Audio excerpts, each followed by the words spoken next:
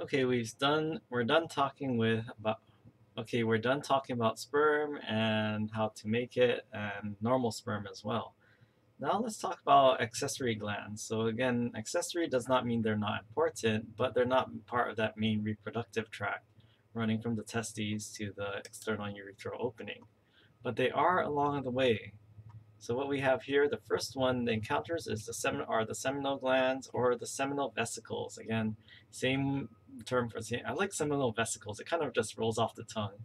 But the thing is, like seminal glands, what happens here? These combine with the duct just before the ejaculatory duct here. These add additional fluids as well. And then you have the prostate gland. Again, you have that ejaculatory duct running through that, and the urethra running from the urinary system. And then you have the bulbal urethral gland, these very tiny pairs of glands. We're only seeing one again because this is a sagittal section, but also known as Cowper's gland. Same thing, just a more taking the name out of that term.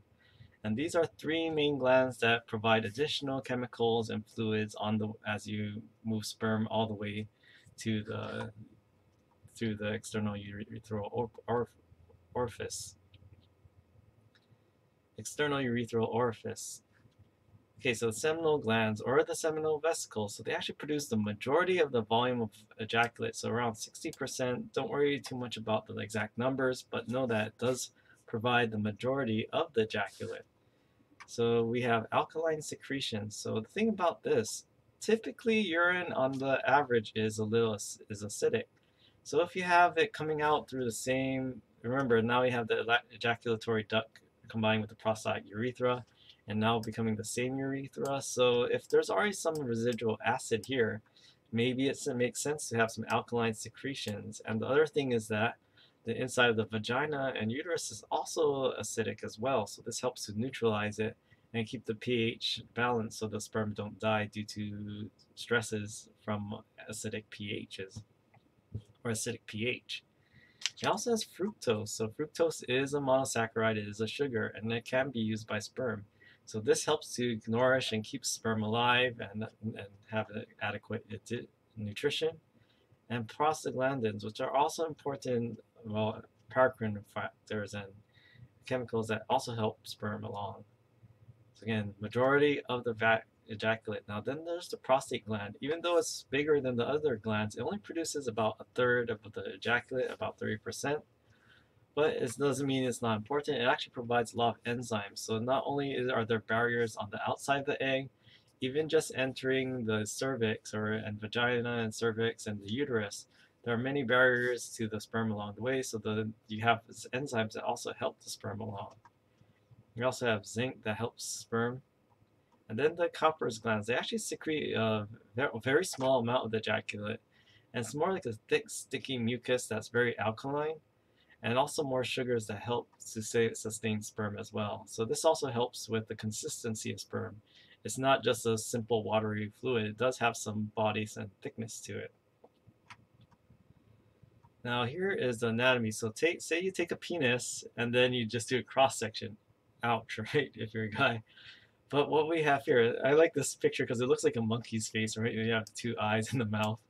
But what we have here, again, that dartos muscle is actually extending all the way here. So not only does the testes contract when you have cold temperature, but what else contracts during cold temperature?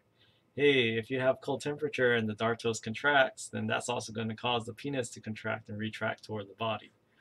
But you have these two structures, this pair called the corpora cavernosa.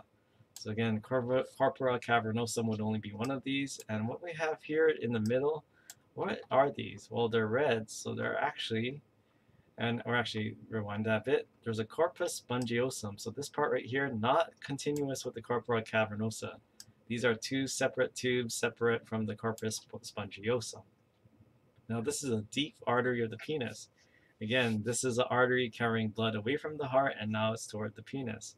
So this is the part that fills with blood during erection. So this corpora cavernosa are going to fill up with blood, and this causes the rigidity you see during an erection. Now, this deep artery is not here, and why is that? Well, as this fills up with blood, what happens? Well, it's going to cause increased pressure. What if you had increased pressure inside of here? or what's running through that corpus spongiosum. So you actually have the spongy urethra. So again, remember, this is where both urine and ejaculate comes out from. So the funny thing about this is, like, if you had this filling up with blood, this would cause increased pressure. And say you do have fluids flowing through here, but what if this was totally filled with blood? Well, it'll start to push on the inside of the lumen of the urethra, so it'd pinch off that vessel. So then that kind of defeats the purpose, right? So if you have an erection and you're pinching off this urethra, say it was being filled with blood, well, then you won't be able to ejaculate because there's too much pressure from all the blood inside the corpus spongiosum. So this part does not fill and become engorged with blood during an erection. So again, corpus spongiosum does have a blood supply. You still need to keep things alive in there, but it's not going to be totally have all the pressure and blood you see in the corpora cavernosa. Now, hormonal regulation. So this is where